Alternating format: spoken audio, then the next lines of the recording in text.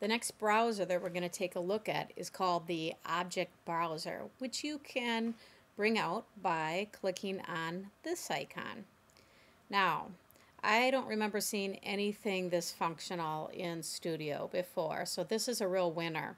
And to demonstrate its usefulness, I have opened a flip chart, which is really a Jeopardy template. Basically, what the Object Browser does is it shows you the three different layers, the top, middle, and bottom layers, and what objects, whether it be text or images, are oriented in those layers. So for instance, if we look over here, you can see how complex this page is. If I click on the triangle, that shows me that what's in the top layer.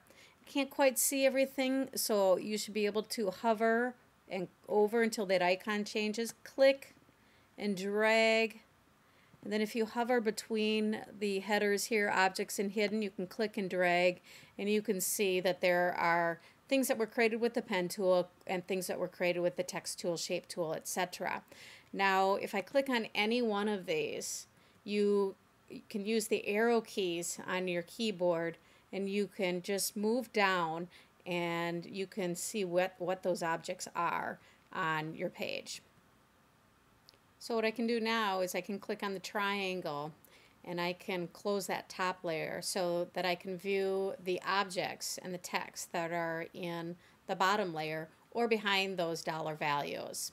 So I click on the top layer, open the middle layer,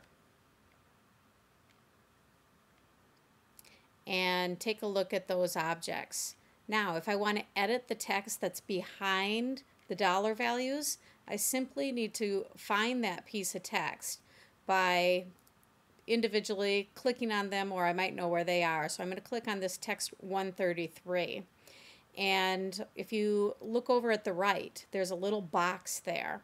And if you click on that, you get the menu for the Object Browser.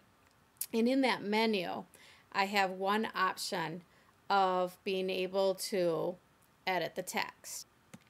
So what I'm going to choose is Edit Text, and then you'll notice underneath that $500 piece of text comes that which was laying on the middle layer.